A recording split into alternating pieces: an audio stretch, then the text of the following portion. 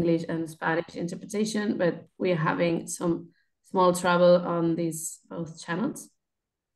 So we hope we can solve this very soon. I can hear myself actually.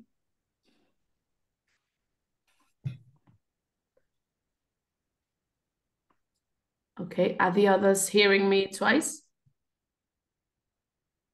No. Okay. So. Yeah. In the lower part of your screens, you should be able to choose the interpretation channel you prefer, rather English or Spanish. It's an icon of a globe that you can set for your preference language. So as I was saying, we are two organizers of this session. I'm part of Engineers Without Borders. We are an NGO that was born 30 years ago. We are fighting for the right to energy and water at global level, trying to place the affected communities, the affected people at the center of the question. And I'm going also to introduce Roland from Transform Europe to introduce the other organization co-organizing. Yeah, good morning, all of you. Good morning. Thanks for joining our event this morning. Yeah, I'm based in Brussels. I work for Transform Europe here in Brussels. Transform Europe is an organization, is a member organization. We have more than 35 organizations which are members, observers in Europe. In more than 20 European countries, so focusing on political education, scientific analysis, etc. So this is really a great honor to be allowed to take part as a co-organizer with you all here at this forum. I've taken part yesterday in the forum in Brussels, and it was just amazing to see the expertise. So I'm really glad that you are all there, and I'm very honored to have been able to co-organize this session with Monica. So thanks a lot. Thanks. Great, thank you so much. So we are going to start with interventions. First of all, I want to remember that the channel for comments and questions will be open during all the session. We want it to be an interactive session. You can leave your comments. You can leave also interesting links that can be of use for others participating. And also you can write your name if you want to have the floor when the debate starts after the interventions. And Roland will be kindly writing all the names down, and then also we will giving you the floor. So with further ado, we will start. And I have the pleasure to present the first panelist, which is Maria Matias. Maria is member of the European Parliament for the Portuguese party Bloco in the European Parliament. She is a full member in the Committee of Industry, Research and Energy, and also in the Committee for Foreign Relations. She is one of the responsible parliamentarians of the campaign of the left group Power to the People, which pushes for people and climate-oriented transformation of the EU energy system. So Marisa, the floor is yours. Thank you so much. I hope that my connection is a little bit better now. When we were doing the test, I realized that it was not okay. I changed rooms, so hopefully it will work. Thank you for the invitation. I think it's quite important, all the events that have been organized in this week, because energy policy is at core of our concerns. And so I'll use my few minutes of introduction just to talk a little bit about our campaign. As you said, I'm one of the members of the left group engaged in the Power to the People campaign. The other two members are Connie Ernst from Die Linke, Germany, and Cira Rego from Izquierda Unida, Spain. So we started this campaign. Our very a long time ago. I mean, we started in the moment that the prices of energy started to increase, and even before the invasion of Ukraine by Russia. So of course things changed a little bit after the war, but in any case, we always repeat the same issue, which is the fact that the rising prices on energy and the problems that we are living were not caused by the war. They were already there because of the model that we have. So in our campaign, we try to deal with all the dimensions, and especially those that the European Union can do something in order to act. And unfortunately, the answers are not there too much. So we started our campaign by the fact that in the European Union, we have what we can call a fraudulent energy market. It is the energy model in Europe has been defined by decades of liberalization and privatization, and the outcome of this is the marginalistic pricing model, which was created and allows that energy campaigns might beat the energy prices, and they can sell cheap renewable energy at the price of expensive fossil fuels. And that was what was happening for a long time, and which generated the crisis. Of course, this model of defining the prices of energy in Europe allows a lot of fluctuations and speculation with all kinds of windfall profits. And just like 1 year ago, we saw even the ECB, the European Central Bank, produced a report saying that the prices of energy, more than the war or the inflation, were a result of the excessive profits that were being generated. But nevertheless, not much has been done. So we act in various dimensions, but especially trying to discuss this model of markets for defining the energy prices and how we should and could change it from the European Union side. Of course, then we also touch upon the issues related with the profits, because while the people in Europe are struggling to make ends meet and pay their bills, and there's a huge increase of energy poverty and people with difficulties, as all of this is happening, the European gas companies made profits at least of 4 billion euros during the first 6 months of 2021. Then these profits started to increase even more.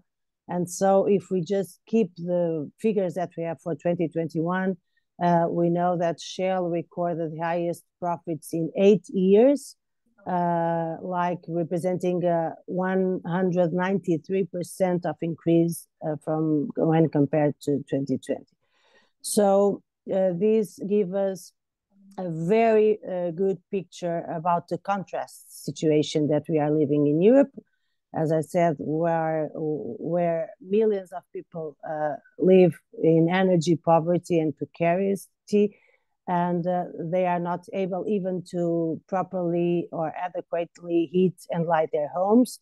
And that means that, for instance, that just before the crisis, before the rising of the prices, we had already 80 million people in EU that were unable to pay their bills in 2019. So this has increased a lot during COVID pandemic, and the people were in their houses and they were inefficient. And of course, it raised even more after the crisis in the energy market prices started in October 2021. So we know that the electricity prices in Europe are regulated by a directive, which is included in the common rules for internal market for electricity. And so what we have now at the electricity pricing system is that it works on a common pay-as-you-clear or marginal model, as I was saying. So one of our aims is that European institutions, governments work properly to change this model of market. And all the news we had till now, even some flexible measures which were presented by the Commission and adopted, they don't touch in any moment the issue related with the change of this directive and the way the prices are defined. So in our campaign, we have several demands, and basically we are called Power to the People. So meaning that Europe needs the democratic control of energy, that we need also to break the oligopolies of energy, and of course at the same time try to accelerate a socially just climate transition. We are also appointing as a demand to the change of the market, which I already spoke a lot. We also claim that there's no room for climate justice without social justice, so that the transition from fossil fuels to renewables cannot be an excuse to maintain the power of the big corporations, and has to lead to a new model in which people and the planet and not the market are at the core of the policy solutions. And of course, the basis of all these, energy as a right. So people should not be in a position where they have to choose between heating their homes or eating at the end of the month.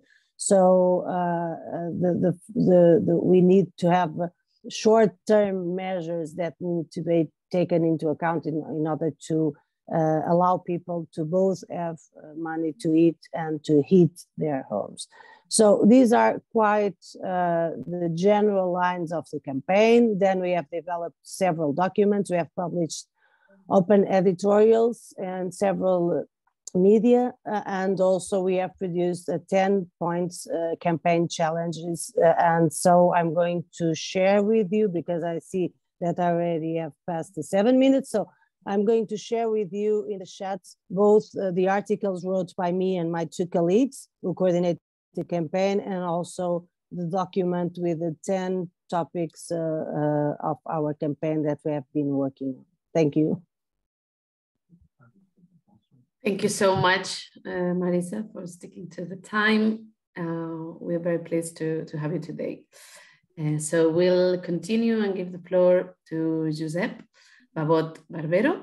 Josep has a degree in law from the University of Barcelona, and he's member of the Alliance Against Energy Poverty, APE, and Engineering Without Borders, SF.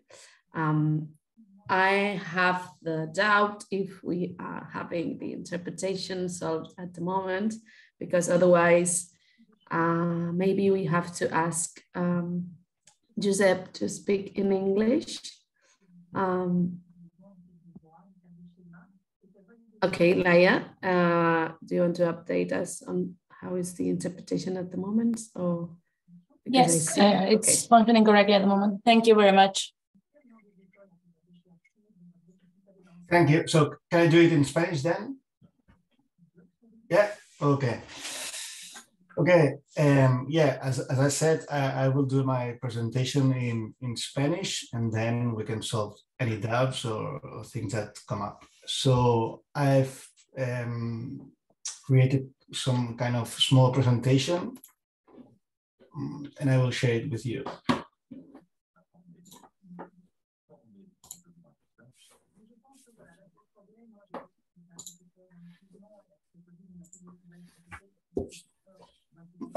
Perfecto, pues como ha explicado Mónica, yo soy Josep Babot, formo parte de la Alianza contra la Pobreza Energética, que como sabéis y habéis oído en otras ponencias, somos un movimiento de base y nos organizamos en asambleas abiertas con familias directamente afectadas. Esto nos permite, pues, en muchos casos poder ver... Sorry, I'm going to interrupt you because I'm hearing both Josep and Brian interpretation. Is it only me or everybody? Whatever. In my case, I'm in the Spanish channel and I'm only hearing Josep. Okay, I so hear maybe only Josep... Spanish. Okay, because I'm on the English channel and I can hear both. But for me, it's not so difficult to understand Spanish.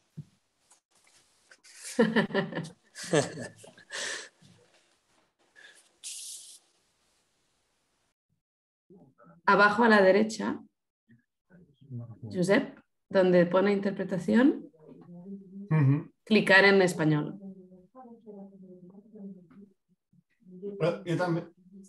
¿Yo también?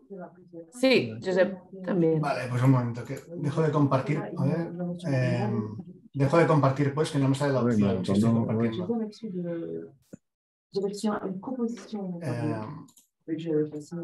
Ala was so ¿Así kind mejor? to mention you can switch off the original sound. If you go to English, you switch below, you switch off the original sound so that you can hear only the English interpretation. For me, it worked wonderfully. Please check this. Vale, ¿sigo? ¿Todo listo? Vale, sí que voy oyendo voces por eso de gente hablando de fondo.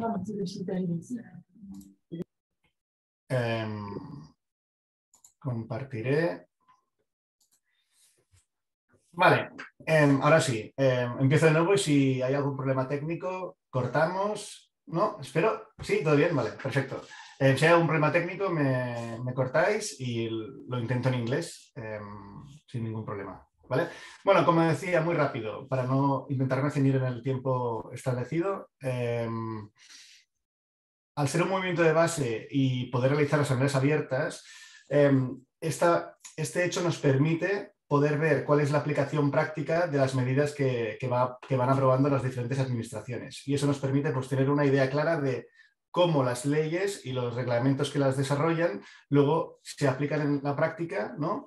Y qué impacto tienen en las familias. Entonces, habitualmente, creo que en otra de las sesiones de este foro vino aquí un alto representante, ¿no? de uno de los ministerios de España.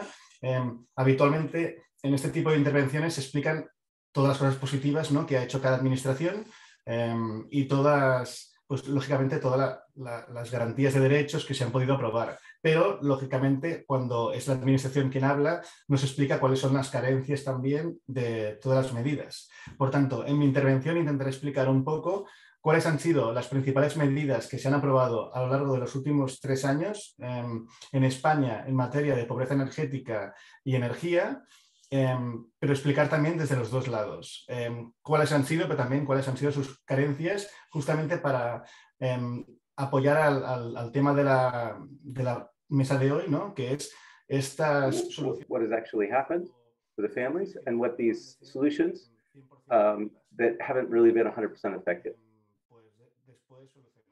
So we want to see, you know, how those solutions can be put into practice in an effective way.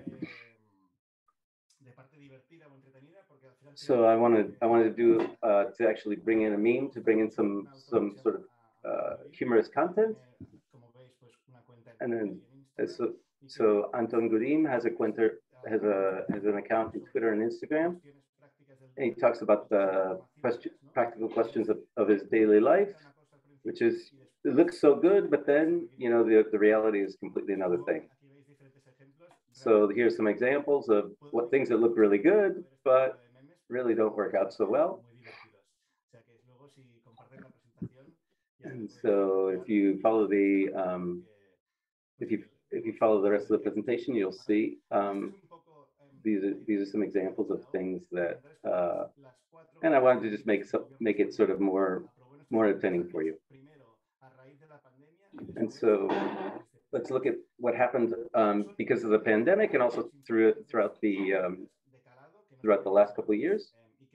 And some of these measures are private prior to the pandemic and have been put into place since then. And then there was a massive prohibition on disconnections.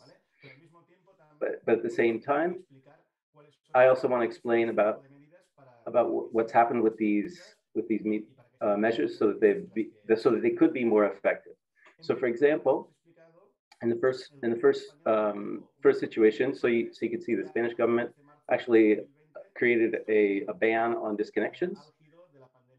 And then this was carried out in the in the worst part of the COVID epidemic, and so they put a moratorium on cuts, on disconnections, and then this was carried out since March 2020 on electricity, gas, and water, and then up until now, they've continued extending these measures, and this is something that we've been asking for a long time, and this was basically taken out on a trimester basis. And at the beginning of the pandemic, this moratorium was universal. It meant that nobody was able to be cut off. And then now this moratorium only goes out to those households who have a bono social, which is like basically they have to prove that they're vulnerable people. So there was 500,000 homes that were protected by this. This is very positive, but what's the negative side? Why is this 100% effective? Because as I explained, the social bonus was this mechanism against the cuts, which didn't reach all the users. So a huge portion of the population can't actually keep their home warm at the temperature that they'd enjoy, and this is a large portion in a country of 47 million people. And according to the ministry, there would be as many as 6 million houses that are in this situation, and so an awful lot of people are not in this category. At the same time, this tool does not actually deal with the debt, so the people accumulate a huge debt over the years, and this debt is also affected by the increase in the prices, in the energy prices, and so there's all these families that are not protected. They get all sorts of harassment from the companies, and they continue asking them to pay this debt. In the case of water and gas, this protection is not automatic. It has to be retroactive. So the clients have to actually send them an email, and then they get a it's not an automatic process. They have to send an email and go through bureaucracy, and then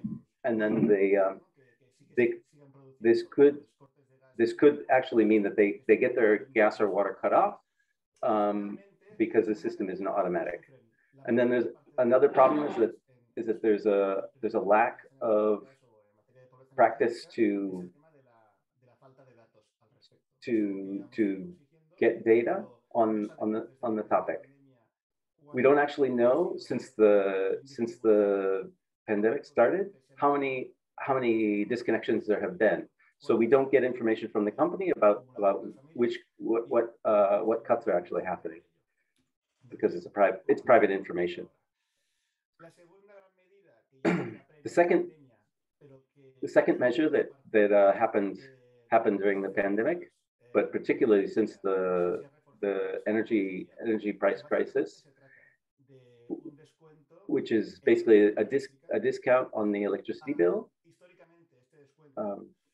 Historically, this discount was between 25 and 40% for those people who are in a category of vulnerable people. And now, because of the crisis in the prices, this is rise up to 65 to 80%. And as I explained before, they go associated with a prohibition in disconnections.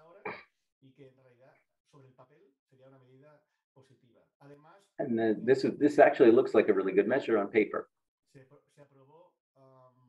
And they also allowed this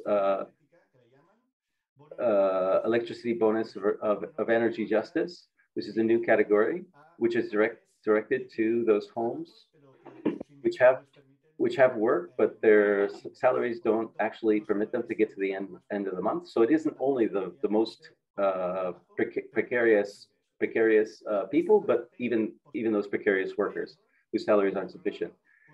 But on the other side, on the negative side, this bono social, it requires a lot of paperwork, and you have to give a lot of documents, and it means you have to give documents to the administration and to the company, and this is a big workload, which leads to only of the 6 million of the households that are affected by energy poverty, or heavily affected by energy poverty, that only 1.3 million have been able to receive these benefits. Another big but is that these limits that there's kilowatt hour limits on the consumption. This is that a lot of vulnerable households have really bad energy efficiency, and this means that they have old appliances and bad insulation, and this means that it leads to a lot of cold. So in a lot of cases, this limit on the kilowatt hours that they can use don't actually help them, because this associates with a regulated tariff that is associated with the wholesale price to the wholesale market. And so these meses when the families that have, even though they have this bono social, they can have huge bills like 200 euros a month. And the last problem with this social bono means that of a 1.5 million potential households that could have gotten this bono, only 2,300 households got this in the last 3 months.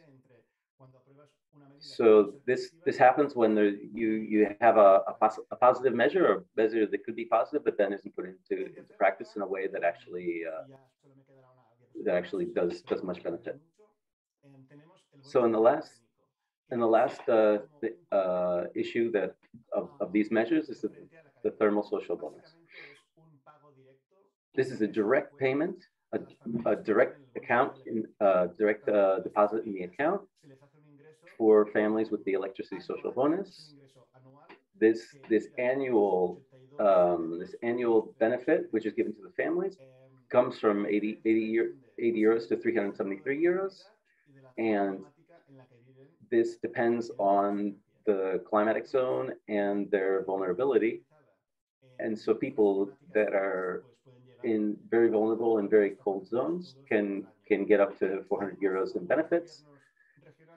And some local governments, some regional governments have expanded this measure between 66 and 186 euros per year, beyond what is already offered by the state.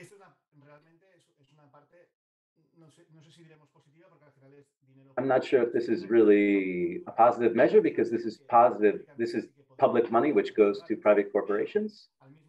But at the same time, yet again, the problem of the bureaucracy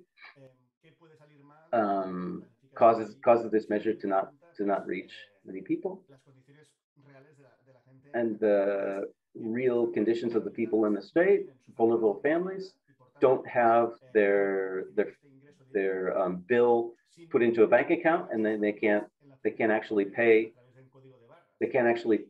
this bank account through a barcode, and this means that they have to connect to internet, and many of them are actually not in a situation to do this. So this means that a lot of families don't have any right to get this benefit, and yet again, there's a complete lack of data from these private companies to the public of what's actually happening.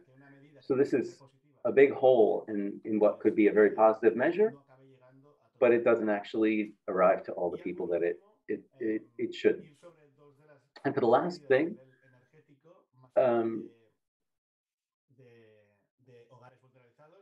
no he entendido. I didn't understand that bit. So let's look at this as a we should recognize this as positive, but it's not actually, it may not actually be, which is there's a big separation between. I didn't understand that. So this ambiguous measure from the 31st of May to 2023 allows the wholesale market, just as the Portuguese one. So they've saved 5 billion euros to the consumers, but this has led electricity prices to be lower than neighboring countries. Sorry, I'm interrupting you for a second, which is that you have 1 minute left, and if you can speak a little bit slower for the interpreter. Thanks, Brian, for the effort. Josep speaks very fast, but yeah, please, only the last minute because we are running out of your time, and a little bit slower for this last measure you're explaining. Thank you. Un minuto y además más lento. Muy rápido. Okay, so sorry, that's difficult because I got to speak slower, and so this was last year. It was from 2022 to 2023. This is a tax which intends to take a percentage of the revenue of these large companies. And the big problem with this measure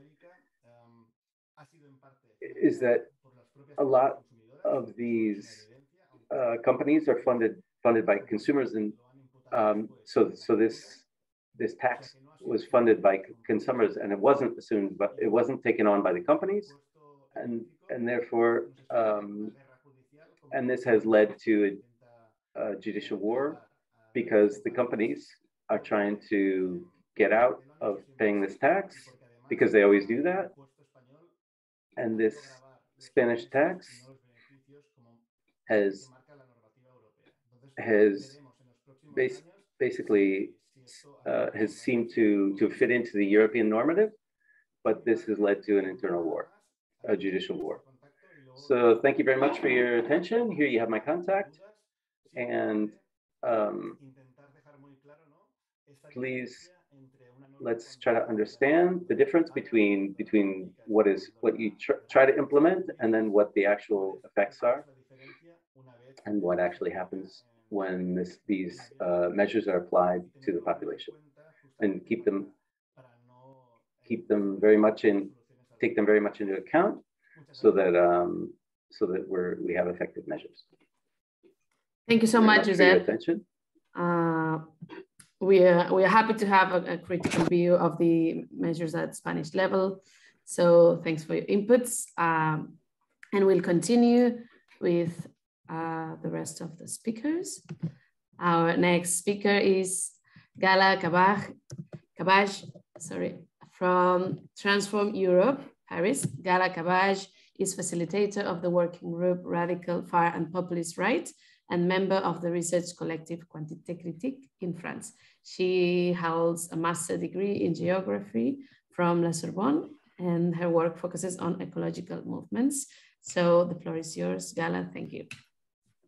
Thank you. Thank you so much for having me. Thank you to the Right to Energy Coalition for organizing such a relevant and interesting event, and for inviting me.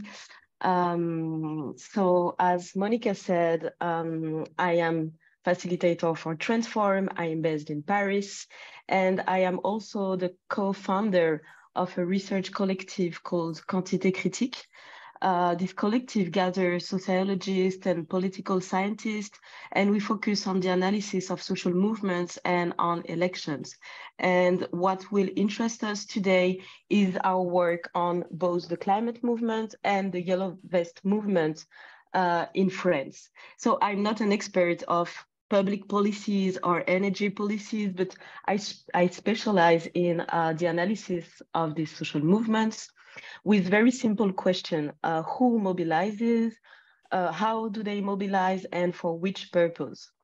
I believe that answering this question can help us anticipate and understanding the political risks of governments when they take wrong responses to the energy crisis. The data used for this presentation are data that we built from surveys conducting in mobilizations, by questionnaires and interviews.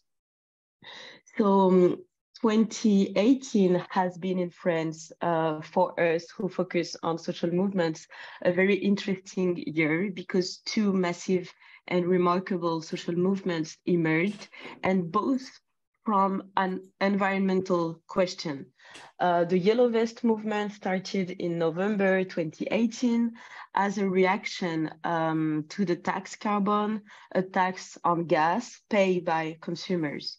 And the climate movement had started a month before, so in October, of course, influenced by a wider European, worldwide movement, but the trigger in France was the demission of the environmental minister, the Ministry of Ecology.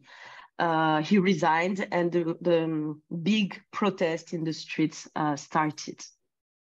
So these two movements shared a common political sequence because they happened in the same moment. And at this moment, the dominant rhetoric spread by mainstream politics, mainstream media, was to oppose these movements. The idea was to create an opposition between two social antagonist worlds, two social and ideological blocks, sometimes even two Frances, the France of urban upper classes that defend ecology, and on the other side, the rural popular classic that defends a lifestyle with cars, that defend industry.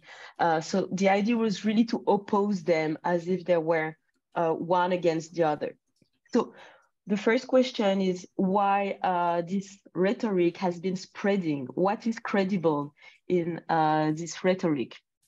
The first point is that theoretically, this idea coincides with post-materialist theories that are quite common, according to which values such as ecology would only be the question of individuals freed from material constraints.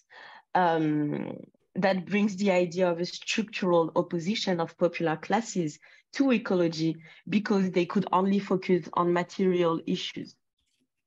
From a sociological point of view, this idea, this opposition between these two blocks finds a confirmation in a very specific and distinct social compositions of the movement. I will be very brief on the social composition, so don't be too hard on me because I don't have much time, but just to try to give you an overview of this very distinct social composition. The climate movement was a movement of upper classes, but not all the upper classes. It was a very specific sector of the upper classes, meaning that executive workers, but from not all the sectors of activity that were present in the mobilization were the sectors of the culture, of the research, of the education.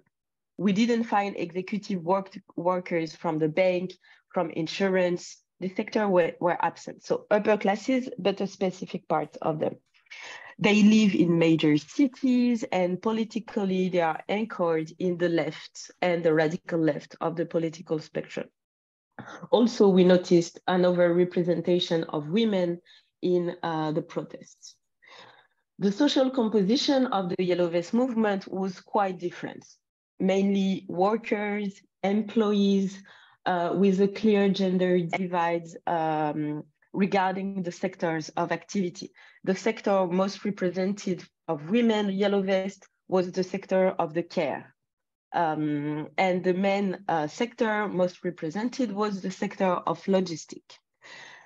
These two sectors have in common to be marked by a strong fragmentation of work groups and a very high recourse to temporary contracts, causing workers, of course, to precarity, but also to become highly dependent of the car. This dependence is redoubled by the fact that the Yellow Vests mostly live in rural and suburban areas. Politically, the Yellow Vest movement was more heterogeneous than the climate movement, but it's actually as heterogeneous as the popular classes are. To say it quickly, if we analyze their vote in 2017 general election, we find three blocks: the abstention, Jean-Luc Mélenchon, and Marine Le Pen. So this rhetoric contains sociological realities, of course, but we have to overcome this opposition between the two movements because it tends to erase several elements and not to seize the political opportunity that has emerged from the coexistence of these two social movements that happened in the same time. And we wish to challenge this opposition. Why? Because there were actually attempts of convergence to make these two movements actually gather. There existed this, willing to converge. It was carried by a majority of both the movements. Of course, this was locally and episodic, but this came to the establishment of the slogan, end of the month, end of the world, same fights. And this embodies the desire not to be opposed. Then, if the Yellow Vest or even the working class as a whole are relatively absent from the mobilization for climate, this does not allow us to assume that they are opposed to ecology. If the fact of mobilizing in reaction to the tax carbon was interpreted as such, we wanted to question the Yellow Vest relation to ecology. So the first result we obtained is that there is no opposition within the to climate movement. There is no opposition to ecology in the Yellow Vest movement. When we asked them about the imminence of an ecological catastrophe if things continue in the same way, there are more than 83% to agree with this. 7% to not answering the question, which leaves only 9% of climato-skepticism, which is actually a score similar to the general population. So the Yellow Vests are not more opposed to ecology as general population. Secondly, we asked during interview is if the opposition to tax was an opposition to ecology. And we actually discovered a very constructed, very built counter arguments within the movements being built on the following pillars. The first one, the most common, was this is fiscally and socially unfair. The second one was we have economic constraint and we lack a room for maneuver, and the government can give us more constraint with this tax. The third one was the political class is not exemplary in terms of ecology. Why should we be? The fourth one was territorial inequality. We don't have access to public transportation. Urban people have, but we don't have the luxury to take the public transportation. We have to take the car. And the last one, but not the least, was a demand for a stronger democratic framework, which means that we agree to have political constraint, but it has to be demanded democratically. In this question, only 2% of the responses had climato-skepticism argument. So the mobilizations are quite different politically, sociologically, we did not attain a massive convergence between the movements, but both movements made the other one evolve. The climate movement abandoned very quickly the concept of individual changes for systemic demands. And this is thanks to the Yellow Vest movement. And the Yellow Vest movement expressed a will for ecology with the condition that it is democratically decided and is insisted on the fiscal social justice, refusing to be the one that carry the weight of the ecological responsibility. So this is what the sociology of the climate and Yellow Vest movement teaches us. Thank you so much. Thanks a lot, Gala. This was very enlightening to have your views on the Gilets jaunes and the pro-climate demonstrations in France. So thanks for your contribution. We'll continue with our next and last panelist, who is Andrea Masullo. He is Professor Emeritus of Fundamentals of Sustainable Economy. He's a scientific director of the international organization Green Accord, and he has been expert consultant of Ministry of Environment on waste management, circular economy, energy, and climate adaptation planning. Thanks a lot, Andrea, for being here, and the floor is yours. You need to unmute yourself. We can't hear you at this moment. Now? It's okay? Okay. Thank you, yes. Thanks to you for this invitation. I will give you a short comment of the policy, energy policy of the new government.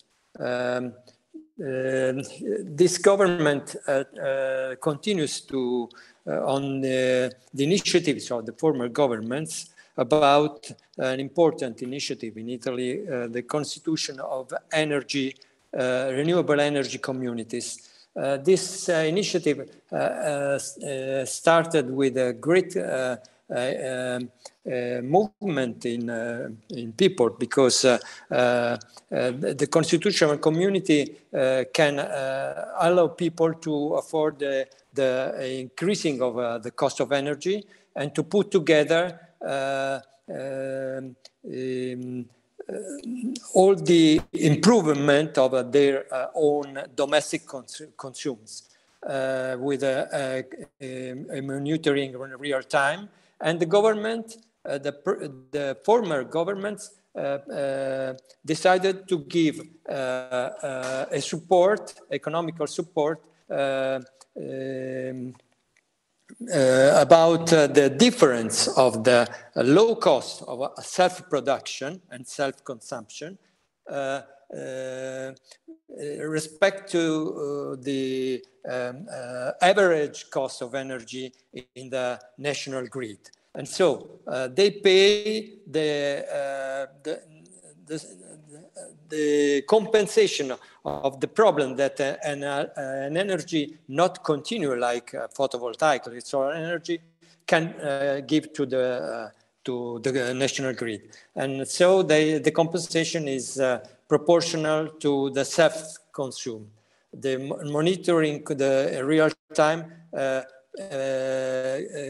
give also information to people to improve their efficiency in their consumption, and to install new plants of new photovoltaic plants. It's very interesting because the compensation will be spent in a free way between people that agree to the community. So they can spend in improving their life of their territory or for social purposes. So it has had a great success, but there is a problem.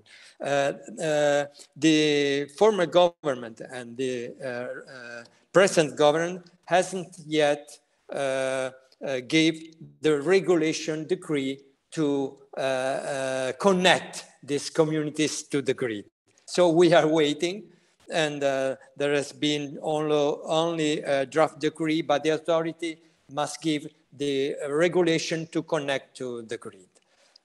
This is for the past to the present. Now, the first step of the new government, the Meloni government, has continued on the track of the last decades to leave the national strategies to be driven by the national company Eni, founded, 70 years ago by Enrico Mattei to defend Italy from the enormous power of the so-called big oil Seven Sisters, and he paid with his own life for this initiative. But at present, Eni continues on its core business with scarce attention to climate change mitigation goals. Today, the government has really an unclear position on European climate strategies.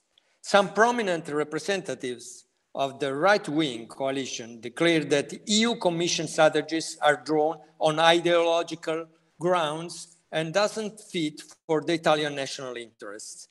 This is could be a big problem.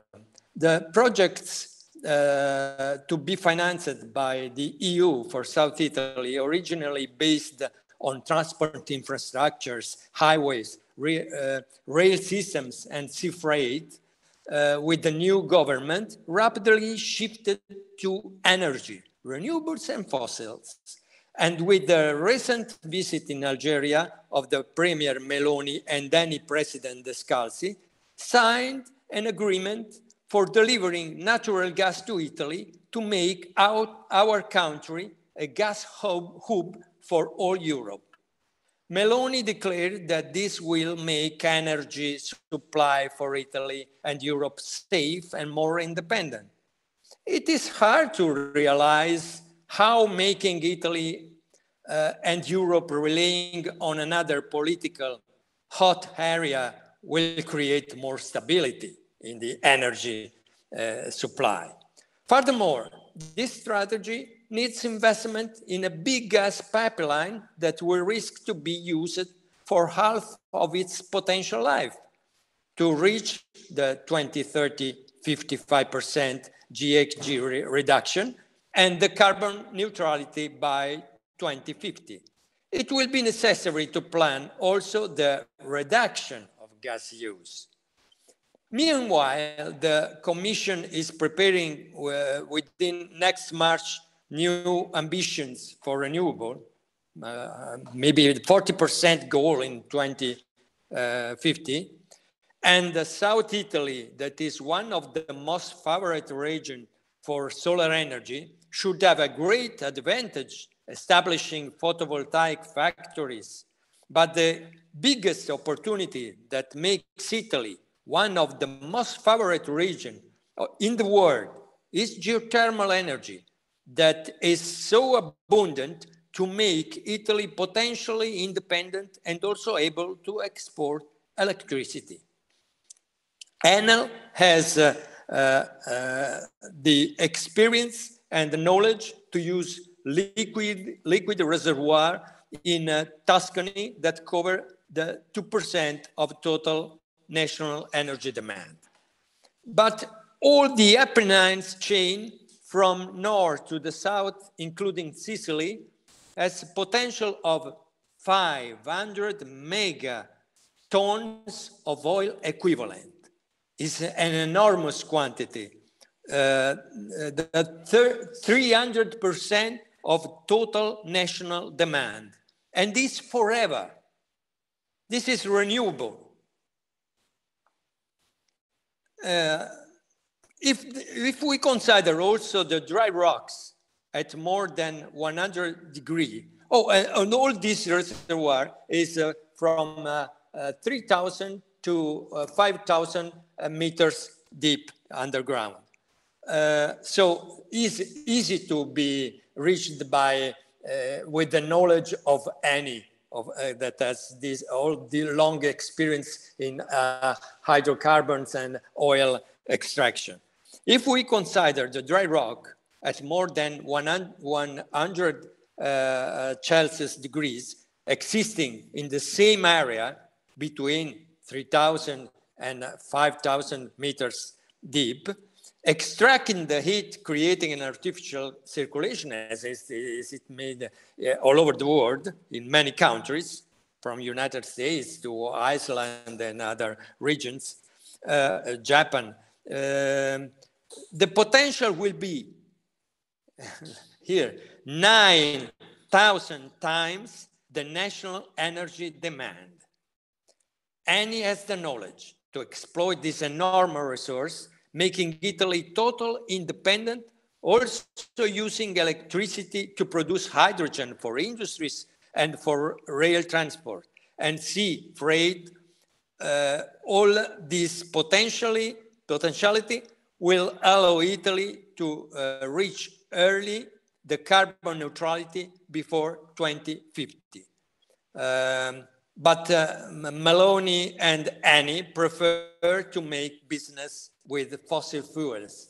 This is a problem for Europe, because you know that the United States, the federal government of US is about to launch a very great plan to finance the energy transition for renewable energies, supporting their industries.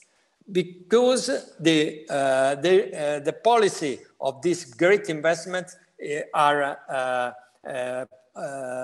for the national federal government. And you know how much the oil sector and coal sector influence United States policies and the election of presidents. If this plan will be implemented, it means that in the next years, the next decades, the United States policy will really change, and the competition with Europe will be very great, because Europe is not joined together in energy policies. Every country wants to do what is in continuity with.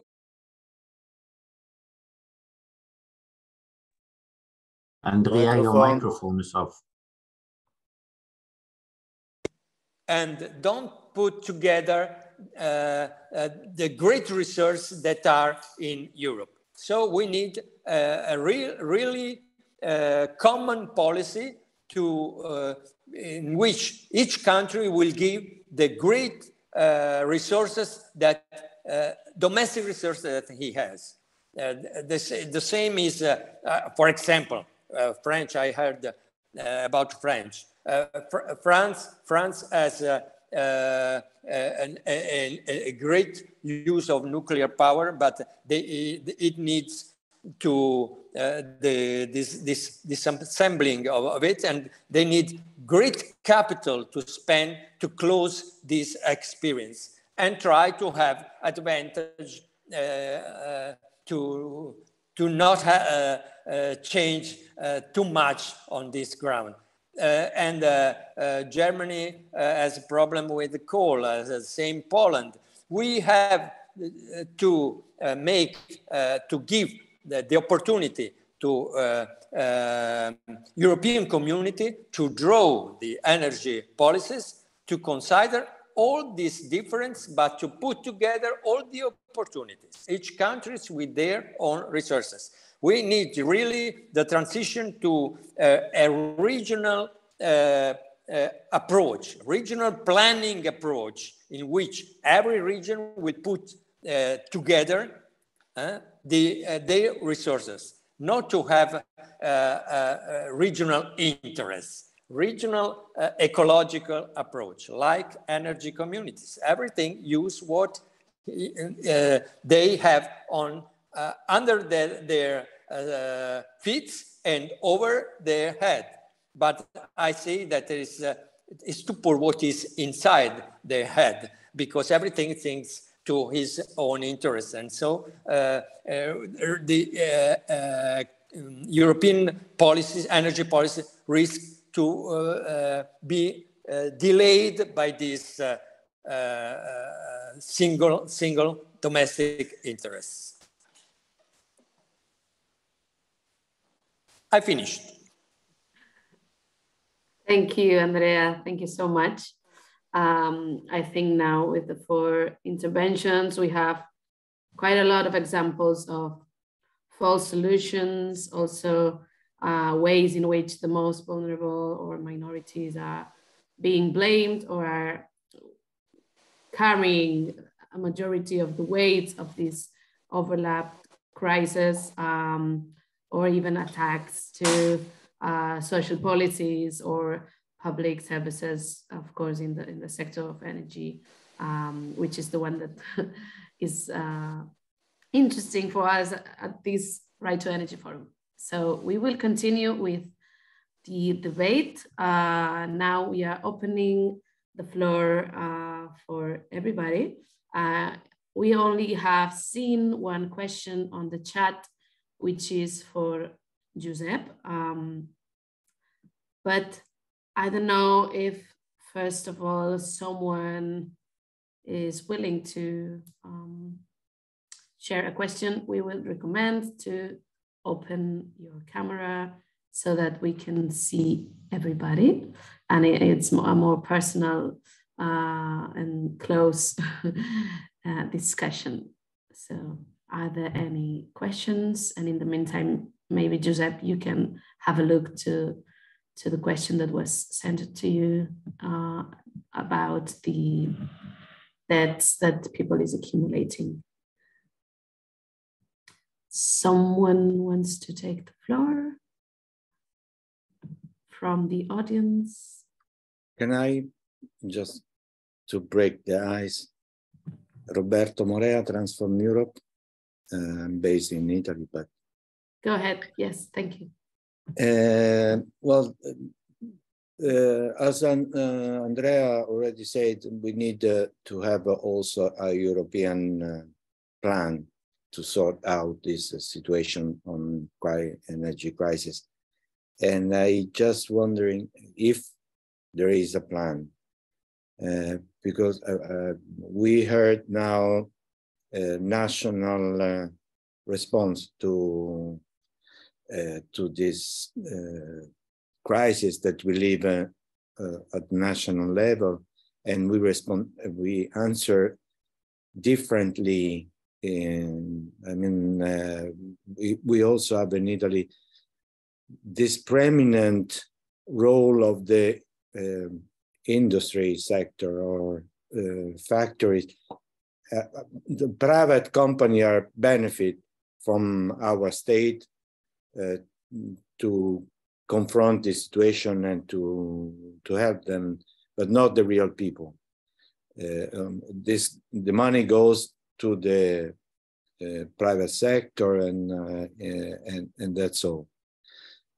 So I just want to know if also at the European level there is a plan to reshape our gas dependency and not only substituting the pipeline from the north to the south. That's what is designing until now. So it's just a question. I don't know the answer right now because I'm not an expert in this, and so it's just my question. Thank you, Roberto. Yeah, let's take several questions at the same time. I see Juan Carlos has also raised his hand, and please, if I miss any of the hands for reason, tell me. Sí, hola, buenos días. Preguntar en español, aprovecho. Juan Carlos de la Federación Belga de Servicios Sociales. Okay, I'm Juan Carlos from Federation, Spanish Federation. So, could you explain a little bit more, Roberto, sobre beneficios. ¿Cuáles han sido las discusiones un poco detrás, sabiendo que quizás no era compatible con el marco europeo? Explain what are the situations behind this and this tax on the bank, which has been created? Is it the same argument? Is there some? I'd like to know more. Sorry, I didn't get that from.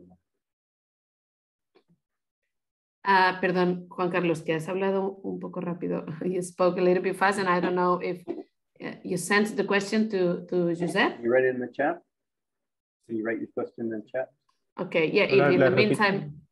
If in the meantime you can write it on the chat, and we continue with other questions.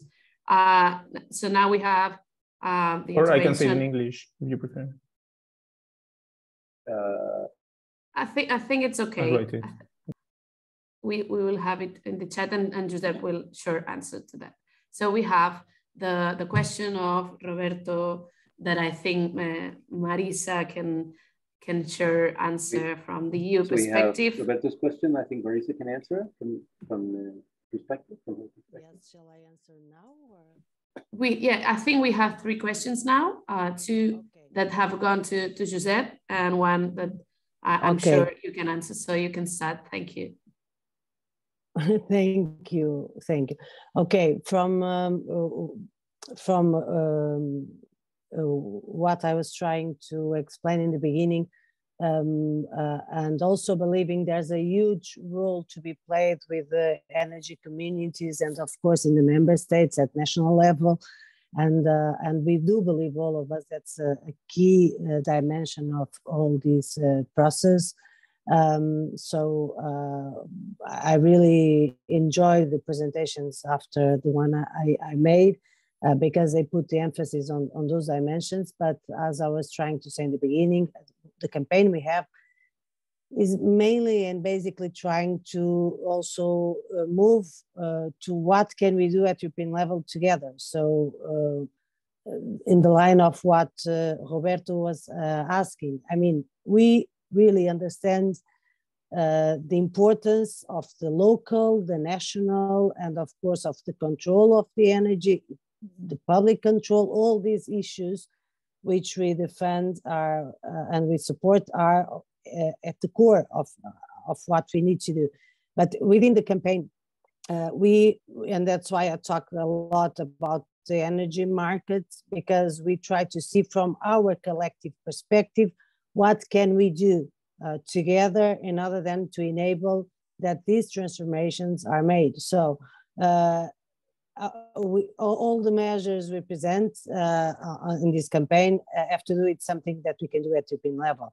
So not only to change the market rules, as I said, but also at European level as a plan, we can have a cap in energy prices. And that's something which was not properly done yet. There were some exceptions, but there's a measure that we can do at the European level. And also we think that it would be much more effective to tax windfall profits of the big energy companies at a common level. I mean, we are talking about international corporations, and if we would have a proper common approach to that, it could be a good intervention from the European side. Also, we think that in a common basis, we can define and guarantee a minimum vital energy supply. We have huge differences. There's a lot in terms of inequalities and specificities of all countries, but as a common principle we could define, there's a minimum level of supply that could be defined for all, and then we could have a solidarity model in order to guarantee that. Also, there were already measures to have energy saving plans. We all heard Borrell, the vice president of the commission, saying, okay, people, that they should disconnect their energy supply at home, and talking especially to the most vulnerable people, those who already just use the energy they can pay and not even all the energy they need. So we would have to put the emphasis on the savings on the other side and not to put pressure, even more pressure on those who are already so much pressured. And then there are other measures linked to the renewables energies systems. There are several dimensions in several countries that can be really explored, and then we could somehow, as it was said just now by Andrea, the capacity of Italy to produce energy, renewable energy from thermal sources is huge, and much more than if it would be developed that the country needs. So we can also work on these renewables energies capacity and also have some plans. And then, of course, we have to think about other concrete measures, like we are working now in a very key measure to fight energy poverty, which is the energy efficiency of the buildings, the energy performance, and to tackle the worst performing buildings and try to have common measures in order to answer that.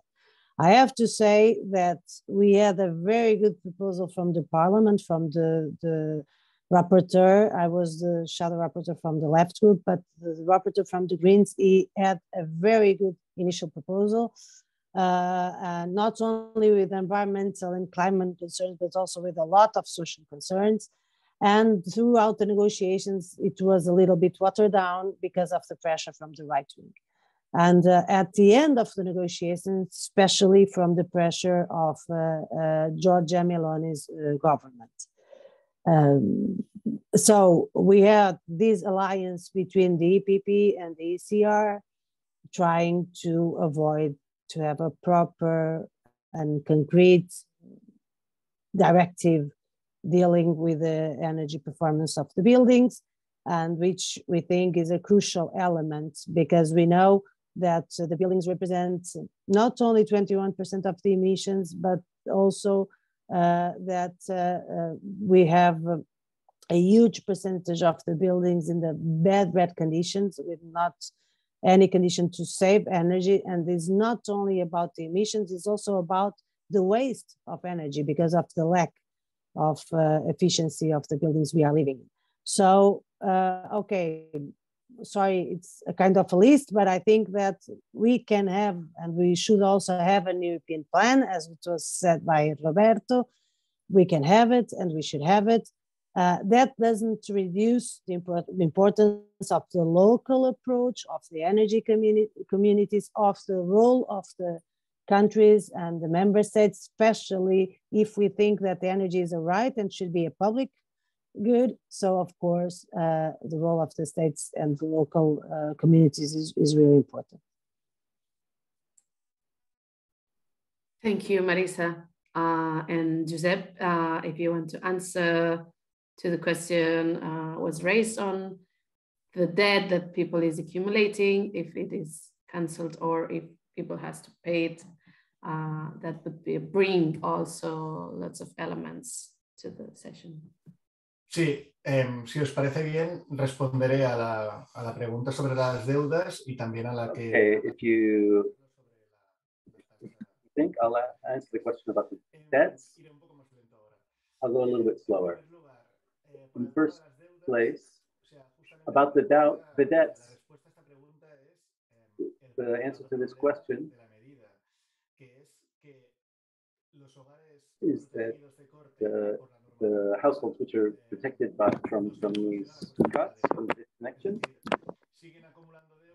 they are not, that doesn't solve their debt problem, and the companies keep sending them bills, and the government hasn't actually provided any solution to this issue. So the only debt that has been canceled are on those households which have a bonus social, and those which have minors in the household. Everybody else, any household without minors, and continues accumulating a debt unless they have the social bonus. And then in Catalonia, we have our own situation because we have our own law. And so asking about the tax question that Juan Carlos asked,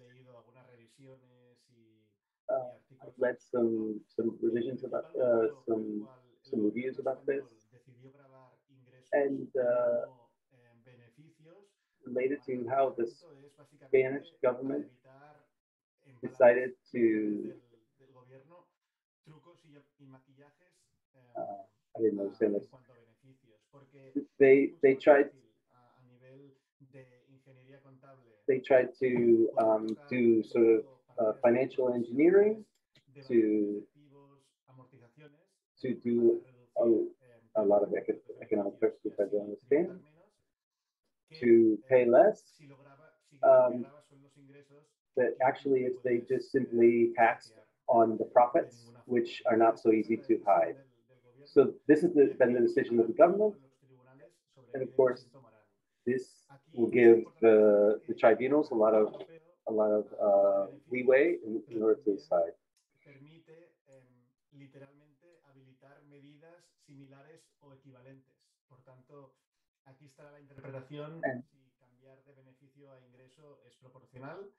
And so, I would get that on side.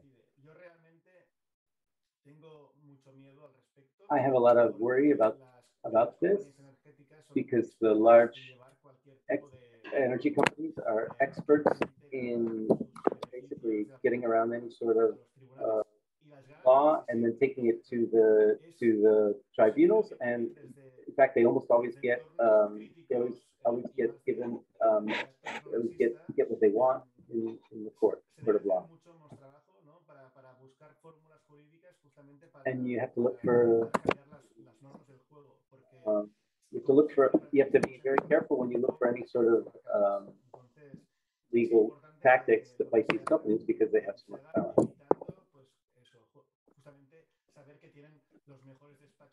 They have the best lawyers.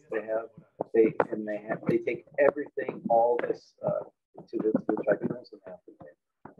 Okay, only one small detail. I think, Brian, when you are interpreting, we can hear some noises on the back. So I don't know if you can, maybe you're moving or touching something, but we couldn't hear very well the interpretation. Also because Josep is a fast speaker. But thank you so much for the answer. And I will. Juan Carlos is very happy with your answer. So I will let Roland bring some other questions to the other panelists that haven't answered yet. If we can, bring more elements. Thanks. Yeah, hi. I would like to take up the issue Gala was talking about. Gala, from my perspective, being in Brussels and looking to France, and if we talk about the energy crisis for the people, but obviously also for the planet and the political dangers, and you mentioned the yellow vests. My question is, do we know what Macron would do if he would have the place to do in regard to supporting people, and also if there are plans from Le Pen's really right-wing, how she would protect people or not as a political danger?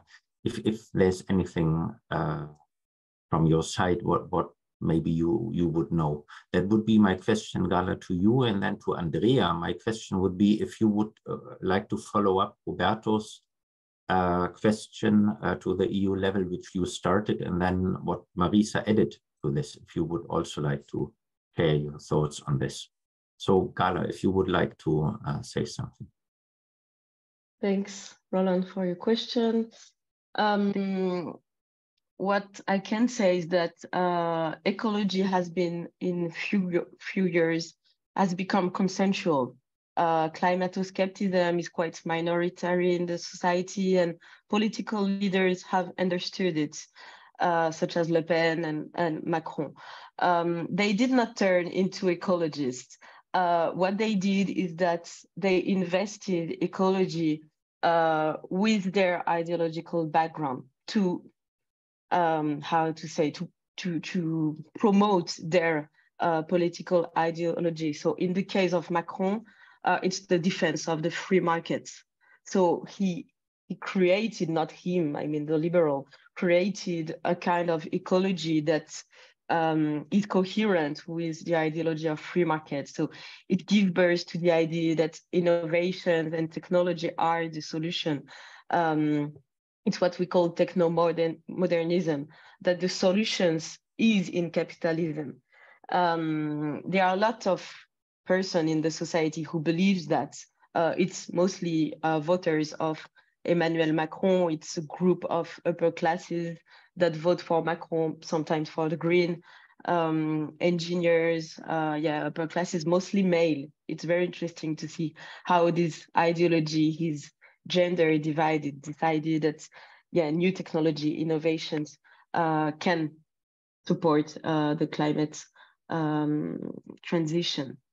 In the case of Le Pen, she invested ecology. She took time, but she did it. And the idea was to go back to racist ideology. So the idea is that what she does with ecology is to protect the landscapes, to protect the terroir, protect, the landscape protection is really a thematic in ecology that lies in the far right. And we saw it during the general campaign. One of the only actually proposition for ecology of both Macron and Éric Zemmour was to destroy the wind turbines. This was the ecological proposition that they made because they wanted to protect the landscape. So the far right way to invest ecology is in a very local dimension, with the idea that wave of migration would destroy the landscape and the local ecosystems. So this is very interesting to see that they did not refuse to invest ecology. They used it to promote their ideology and did not move on their ideology. So this is very interesting to see.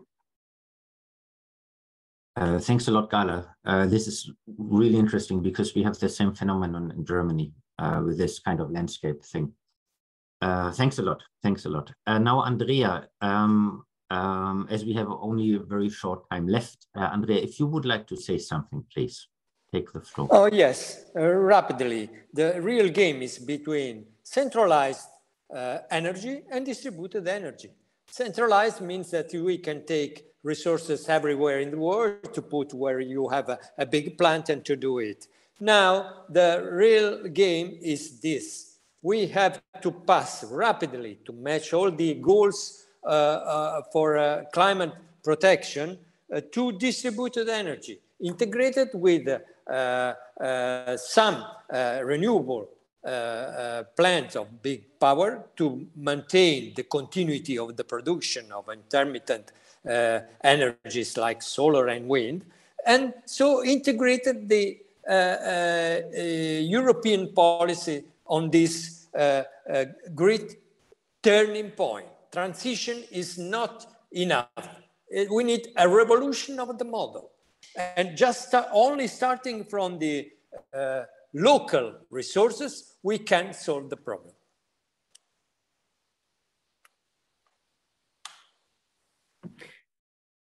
Thanks. Thanks a lot, Andrea. Very, very clear, very direct.